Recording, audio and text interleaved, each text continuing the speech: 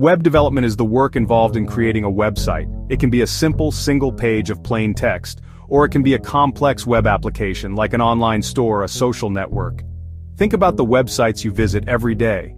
A news site, a video sharing platform, a simple blog. All of these are created by web developers. They use special languages to tell the computer what to show on the screen and how it should work. This process is a mix of creativity and technical skill. It is about building the digital places where we spend so much of our time. Programming languages are sets of instructions that we give to computers.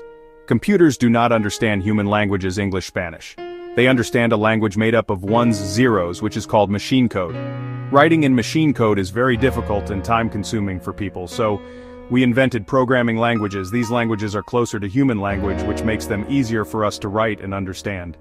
A special program called a compiler or an interpreter then translates our code into the machine code. HTML stands for Hypertext Markup Language. It is the standard language used to create web pages. It is the fundamental building block of the web. Every website you visit is built using HTML. It provides the basic structure for the content on a page. Header, navigation, main content, footer. Think of it as the skeleton of a human body. It gives everything a framework and holds it all together. HTML is not a programming language, it is a markup language. It uses tags to mark up parts of a document, like headings, paragraphs, images, links. We write HTML using elements. An element usually consists of a start tag, some content, and an end tag. For example, to create a paragraph, use example paragraph.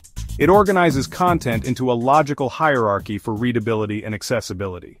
CSS stands for Cascading Style Sheets. If HTML is the skeleton of a web page, then CSS is the clothing and appearance. It is the language we use to style an HTML document.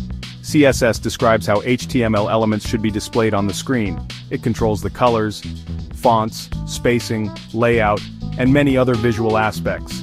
Without CSS, the web would be a very plain and boring place. CSS is what makes websites beautiful and engaging. CSS works by selecting HTML elements and applying style rules to them.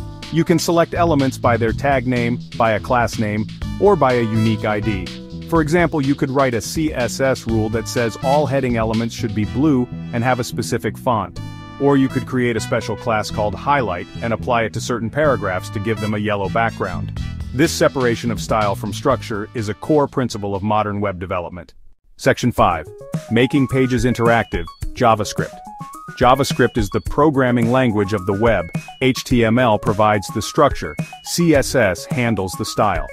JavaScript makes a website interactive and dynamic. It allows you to create and control content that moves, changes, and responds to user